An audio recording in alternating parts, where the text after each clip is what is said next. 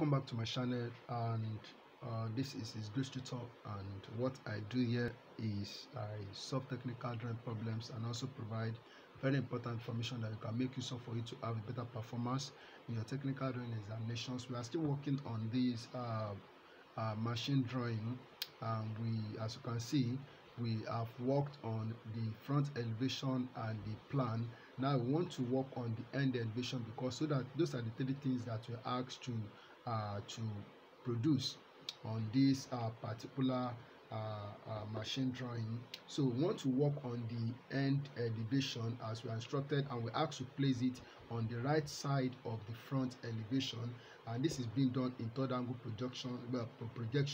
This is the front elevation, this is the plan, and we are placing the end elevation here on the right side of the front elevation. Okay, so this is the object itself. So we are now looking at this object in this direction. So we are looking at this object in this direction. We are going to see this view.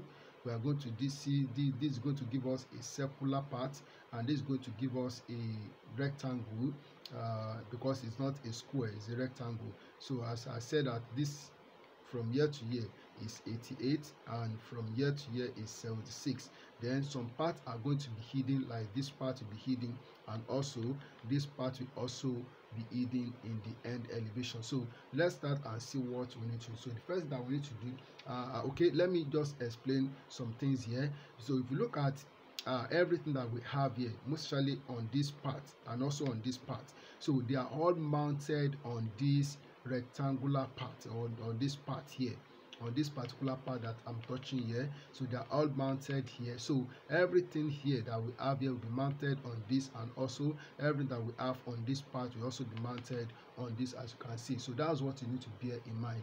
Okay, now, so the first thing I need to do here, I'm not going to produce any line from the plan, so I'm just going to construct the end elevation here. So I may produce some lines from here, but mostly this center line has to be produced, so which I've already produced. So and this is okay. So next thing I'm going to do here is that I will draw a vertical line.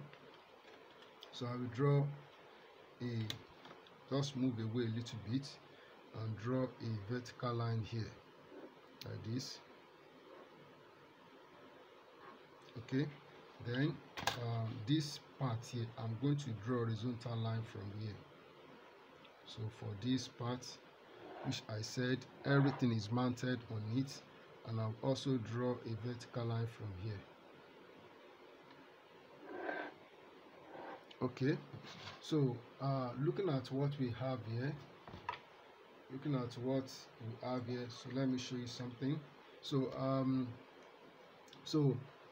for distance from here to here that I've produced, that is that of 88 millimeters.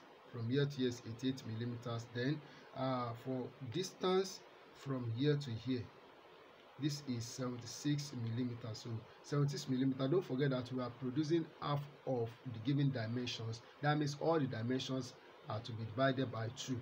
So I'm going to divide 76 by 2, because we're now looking at it in this direction. So this is what we are looking at, distance from here to here. This is 76 millimeters. So 76 by 2, that is 38, and 38 by 2 will give us 19 millimeters. So I'll just take 19 millimeters to the right side and 19 millimeters to the left side. So this is 19 millimeters here, and this is also 19 millimeters, so making it 38 millimeters. So here I will draw a vertical line here. So here I will draw a vertical line.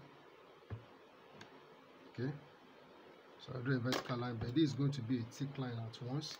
So I'll make it a thick line at once. As you can see on the diagram given to us, so this is a thick line at once, and this is also a thick line, so at once. Okay, so all these will be thick lines. Okay,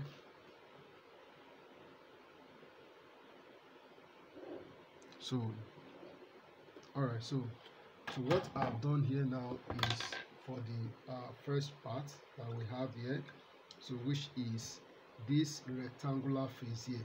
So the next one I'm going to do is this is going to give us circular face. So for this cylindrical part, so it's going to give us a circle. So the diameter of the circle is 66 millimeters. But what I'll just do is that I'll divide 66 millimeters by 2, and that's the 30, so 33 by 2. So you know what is going to give us, that is 16.5. So which I've done here already. I'll just take this distance from here to here, and I will come here and draw a circle. So this will give us a circle like this. Alright, so this is how this part will look like. So next thing that we are going to do is that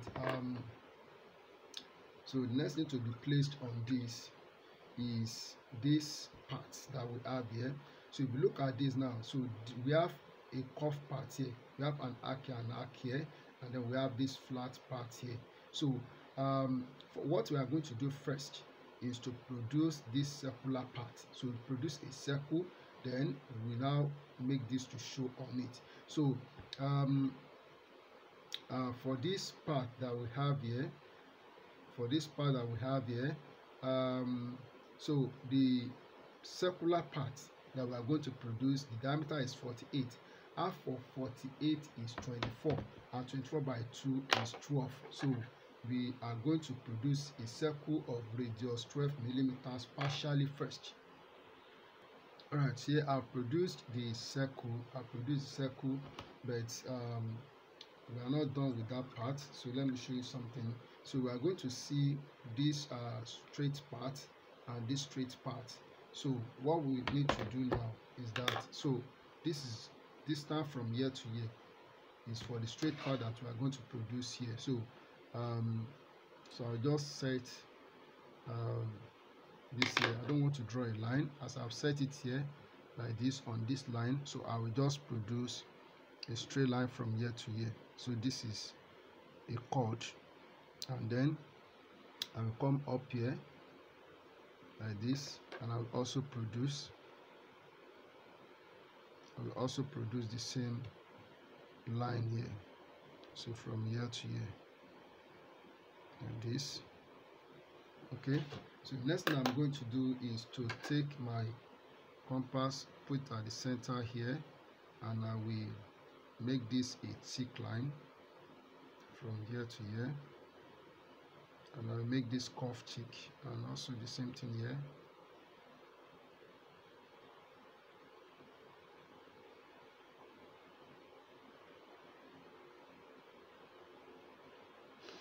Alright, so everything that we have on this left side of the object has been produced. So we have produced this part, we have produced circular part, and this rectangular part has been produced. There is something that we have not produced. That is, this hole is going to be hidden. When we are looking at it in this direction, it's going to be hidden from us. So we need to produce that. And don't forget that the diameter of the hole is 12, and the half of 12 is 6, and 6 by 2 will give us 3. So I'm going to take a measurement of 3 millimeters. So from here to the left side, and so 3 millimeters from here to the right side. And do not forget that this hole is hidden from us. It's going to be hidden from us. So I will just draw from here. So make short dashes line.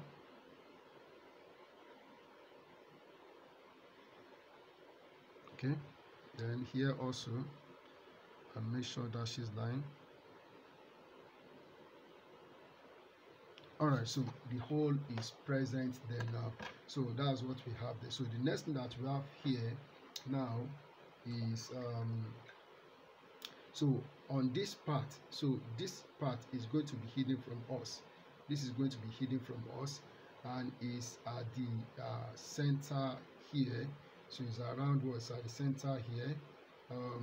Okay, so at the center here. So I'm going to okay, So the thickness from here to here, this is 32, this is 32, so 32 by 2, that's 16, and then we have to take 22 millimeters from here to here. Half of 22 is 11, and also from here to here is also we are going to produce 11. So I will just come straight here. So at the center here, so I will take a measurement of 11 millimeters to the left side, and 11 millimeters, sorry, it is from this end. So from this end I will take 11 millimeters here, 11 millimeters here, and also from this end I will take 11 millimeters. So the rest is 16 millimeters in the middle here. So that is going to be hidden from us. So all I will do is to make it a short dashes line, from here down.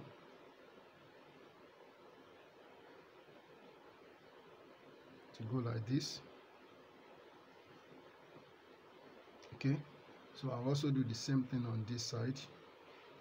Short dashes line.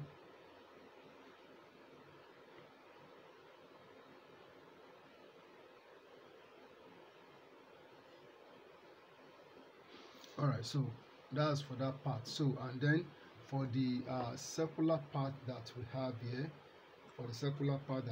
which is also going to be hidden, so this part here that we have here, so we are going to produce it, and distance from here to here is 44 millimeters. Half of 44 is 22 millimeters. So we are going to produce that. All right, so what I've just done here, so I've produced lines from this part of this circle, and from this part of this circle I've produced lines. I want to make use of them. So, and at the same time I also need to produce horizontal lines from here to get the width of this. So I'll draw a horizontal line here, and here I will draw a horizontal line here like this. So then so I'm going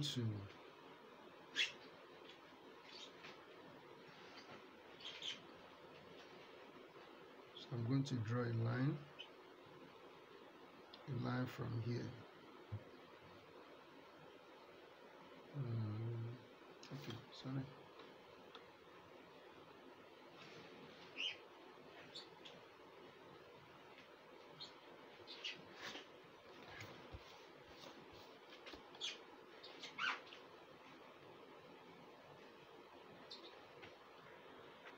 All right, to draw this part now, so I just the thickness, the distance from here to here is the width of this cylindrical part that is going to be hidden from us when we are looking at it in this direction. So what I will just do is that I will take the distance from here to here. So distance from here to here, I've taken it, so I'll bring it to this point here. So I'll bring it to this point here. Now I'll make an arc here like this. Okay, then I will take distance from here to here, so put it here, and on this side here I will make an arc. Okay, so those are the 2 points that we need for the thickness of that part. Okay, so then I'm going to draw a line. So this is going to be hidden. It's going to be hidden. So we have many things that are hidden here. Okay, and then this also will be hidden.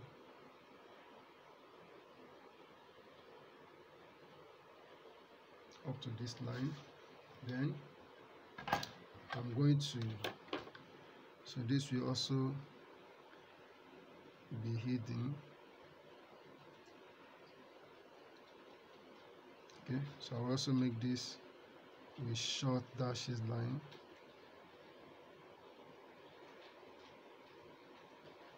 Okay,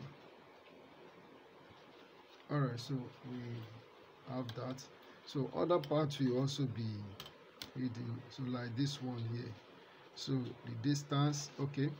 um so many things are going to be hidden here. So for this one, um so which is the counter bore hole that we have. So we have the distance.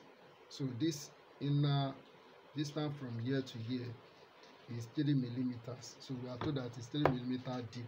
So I just take like 1 millimeter. So I'm going to end it here. I'm going to end it here. Just let me see what I can do to bring out that part. All right, so I've been able to put everything in place. So for this through hole, so this is the hidden part. It's hidden.